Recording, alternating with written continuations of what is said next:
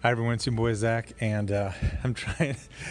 I'm doing the layover and in the airport thing, but the problem is they keep having copyrighted songs on the intercom. A lot of Mariah Carey Christmas songs. I just finished watching episode 7 of WATCHMEN, and I gotta say I had a very strong negative reaction to the last one, which to me was just I don't know, Damon Lindelof trying to qualify for reparations.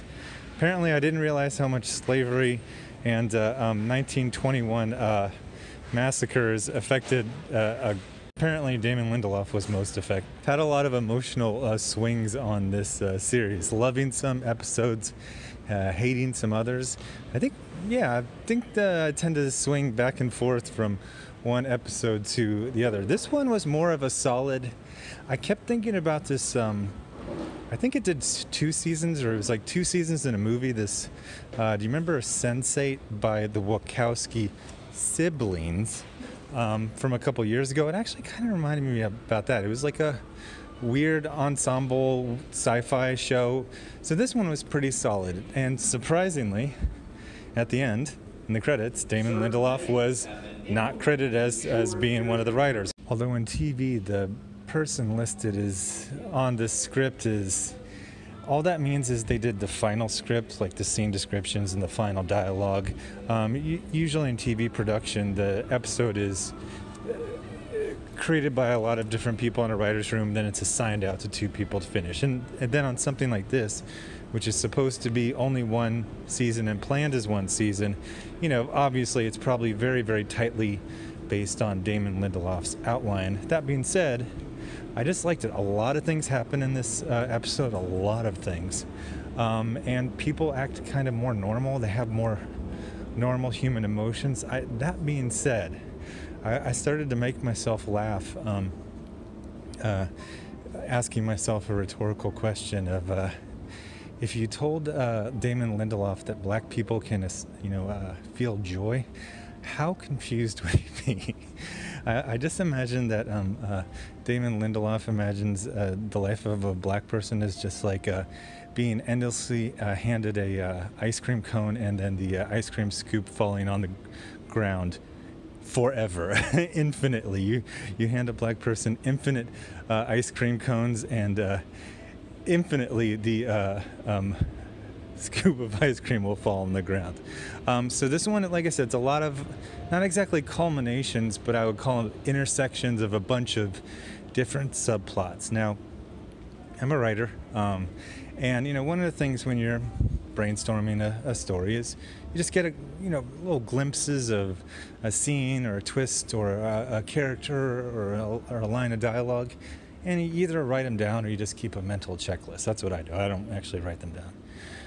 My idea is, my theory is that if an idea is a really good idea, I'll remember it. And if it's kind of lame, it'll, fall down the memory hole.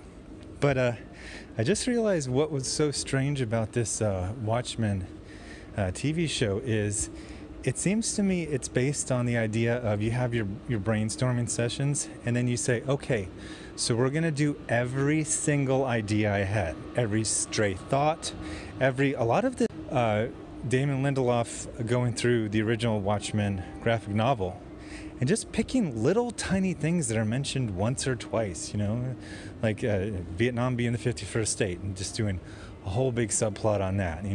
Obviously Dr. Manhattan says, I think I'll create some people of my own, and he does, and so everything kind of comes from somewhere. Originally they said this was just kind of inspired by Alan Moore's Watchmen, and is very much a 100% sequel. We didn't get a Ozymandias scene last episode, but this time we do. It's another weird scene, this time of a trial that is in its 365th day. And I've got to say, a court proceeding that goes on for a year or more, I can definitely identify with that. Oh boy, we finally got a setting for the first of the pre-trial meetings for January 7th of next year, a month from now. And that's just to discuss things happening all through 2020. So people ask, is there movement? And I say, yeah, it's glacial, but it is moving. I like when okay, so now the Intercom's doing public domain Christmas songs. That's fine. I can't get a copyright strike from a song that was written 120 years ago. Do more of that. Angela Abar. Oh, spoilers, go check it out. Although if you have not seen it until right now, wait 2 more weeks and then just binge the whole thing in a long weekend. A 72 or a 96, as we would have said in the military. So what are the revelations we have right now? Number one is that Dr. Manhattan is actually Angela's cuck, pussy, beta husband. He's kind of been sticking out as a sore thumb because they cast a guy who looks like a superhero, played a supervillain, and then he's just been a completely useless pussy. I mean, he's literally been pushed out of the way, straight out of frame twice during action sequences. This 6'2" muscular guy, completely ineffective in almost any situation. What we find out is that he was actually Dr. Manhattan, although he doesn't know it. Dr. Manhattan decided he wanted to live a regular life, so he created a device that made him forget that he was Dr. Manhattan and not have access to his powers. In this one, Angela basically says, okay, hey, we know smashes his skull in and pulls out the device, and presumably he's going to be back to being Dr. Manhattan. That being said, going back to my thing about Damon Lindelof being just not even shocked, just more confused if you told him black people can experience joy. So much tragedy. We get to see Angela Abar's grandma, who is also the baby sister of her grandpa. Well, kind of like a adopted symbolic baby sister, whatever, who goes and finds her in a orphanage in Vietnam. And then, like I said, the way that this whole story goes, it's so over top that when something tragic happens, I actually laughed out loud.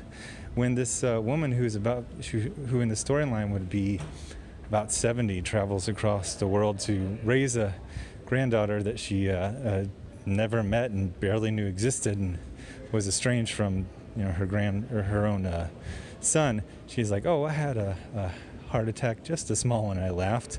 And then later, after there's been a lot of scenes of adults speaking to children as if the children are adults. It's just really odd. We got more of that type of scene, like all the Damon Lindelof black characters, they all talk like this, like slavery just ended 2.5 minutes ago. They never talk like just your average black person, or Damon Lindelof's met black people, right?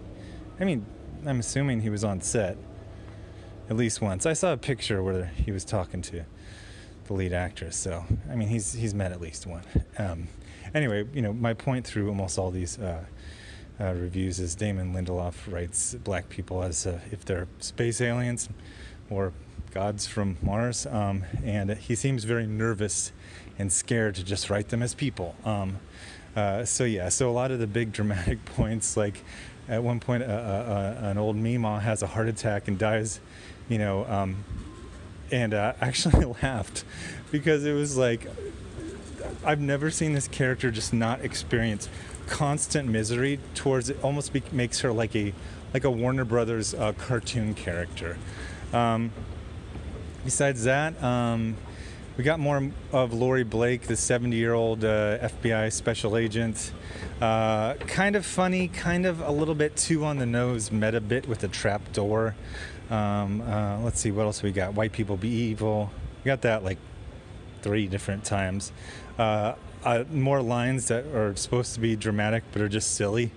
Lady True, who's kind of the Ozymandias of this story, talking about Dr. Manhattan, the evil white, sorry, that was redundant, the evil white senator wants to transform himself into a new Dr. Manhattan, and then Lady True goes, imagine all those powers in the hands of a white supremacist. And I know for some like progressive, you know, coastal elite like Damon Lindelof, or, you know, someone like Mark Wade, that line is like really, really deep and foreboding, but to the average person it's just silly. White supremacists are just like idiots living in shacks who can barely like feed themselves. The idea that they're building scientific contraptions and they're gonna capture and kill and then turn themselves into gods is just stupid.